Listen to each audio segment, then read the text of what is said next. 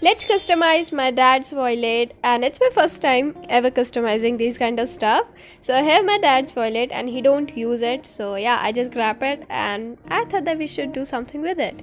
So for customizing it, I'm gonna go with a classic design, which is checkbox one. So yeah, for that we are gonna need any kind of masking tape or paper tape, and then I'm gonna cover that side with it just like this.